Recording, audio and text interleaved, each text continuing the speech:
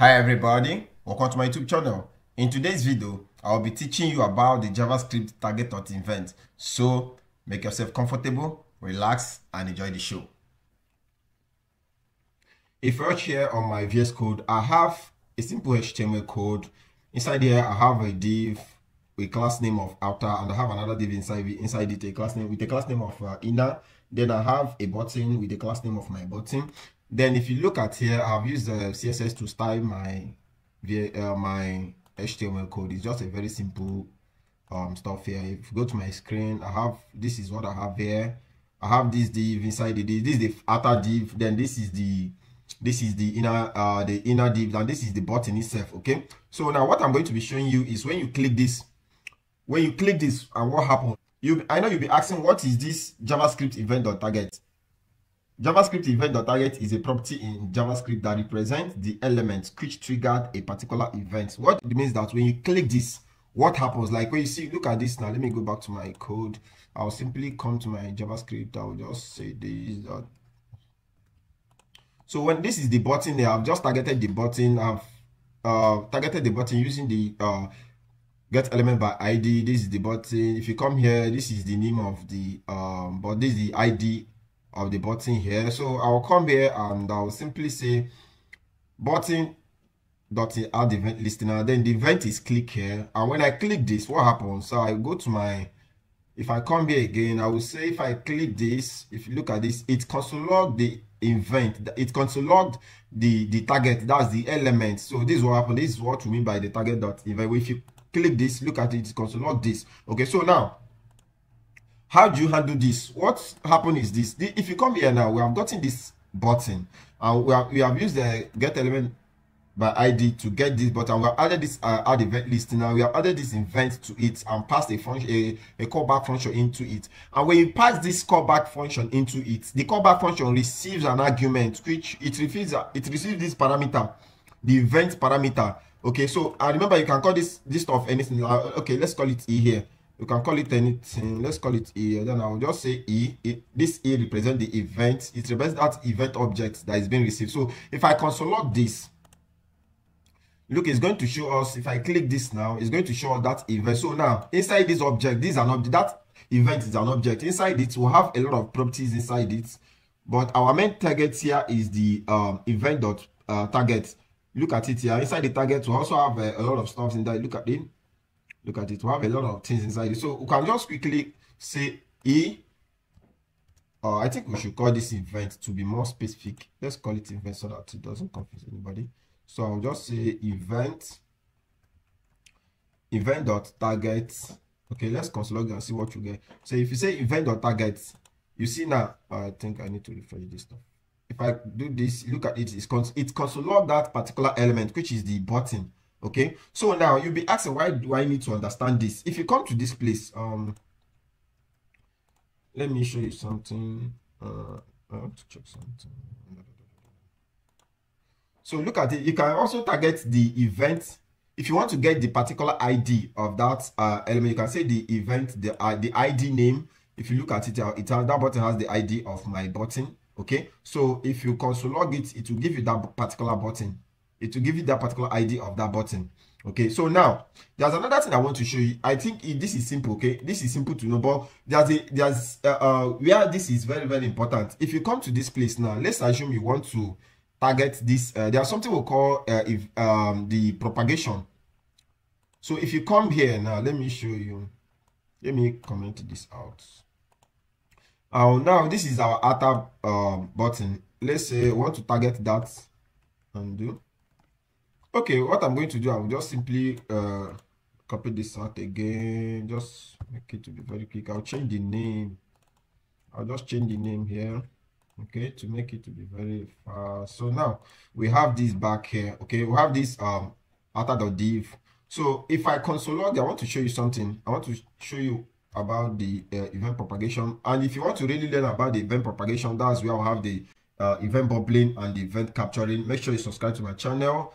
Leave a comment. By next week, I'm sure I'll produce a video on event propagation. You really need to learn it in case if you're handling, in fact, anything about the DOM, you need to learn about the event. So if I come here again now, let me show you something. If I click this, I'm trying to console the event. If I click this now, remember that we are targeting that we are targeting that outer div. Look, this outer, we are targeting this outer div here. Okay, but if I click that, remember we are targeting this outer div, but if I click this button, you see something is going to console that stuff there. You see, something is going to happen. And if I click this button, if I click the outer div also, it's going to console. Even if I click this outer div and the inner div, anything you click within here will console that event. And this is what we call the event propagation. Okay, so now that we are targeting the outer div, and if you click this inside one, this is what we call by event bubbling. Event bubbling. Please make sure you subscribe to my channel. By next week, I'll leave a video. I'll drop a video about the event propagation, where we'll talk about the event bubbling and event capturing. So if I click this now, it's going to bubble down to the tree. It will bubble through the DOM tree.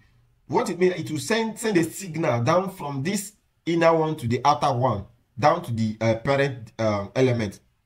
This is what we mean by the event bubbling. So event capturing as well is when you target this inner one and you come and click from outside, it captures from outside. That's what we call that's what we mean by the capture. So by next week, make sure you leave a comment.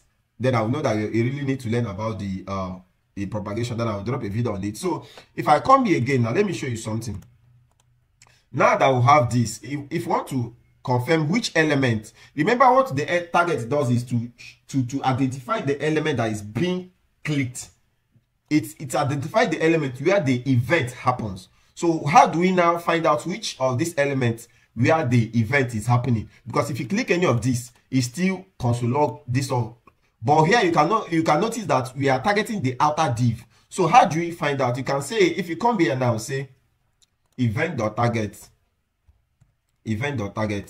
is going to show us the particular one now that is being clicked. Look at it. So you look at it, and as well, if I click this again, it shows me this outer div outer. If I click the inner one, let me clean up. If I click the inner one, it will show me the inner one. Okay, then if I click this will happen. So what if, like, you want to really be sure that maybe you want to make a statement or you want to make use of this stuff and say, I want only when this button is clicked. You don't want to, like, once if any of this is clicked, something will happen. Okay, you want a situation, you want only when this happens. So what you're going to do, you know that you just let me say, you just come here and say something like you can just write an if statement and say if event.target is equals to let's say is equals to you target any of this, let's say the button or the inner.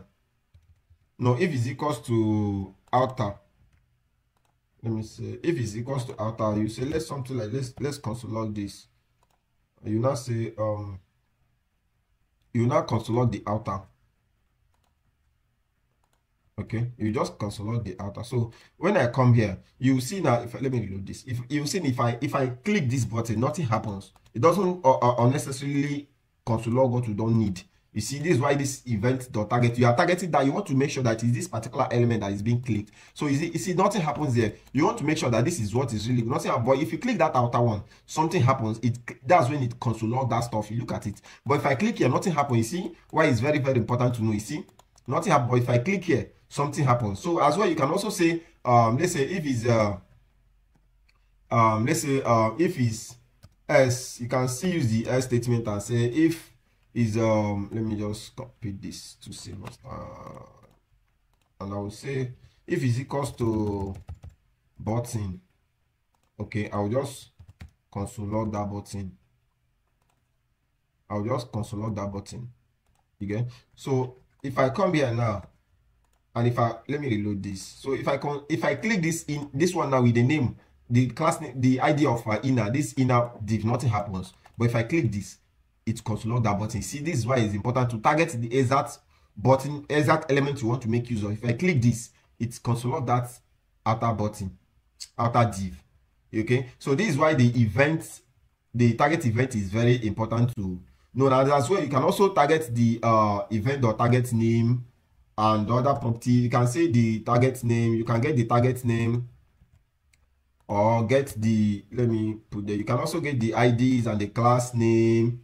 Okay, so if I click this now, you see it will show div.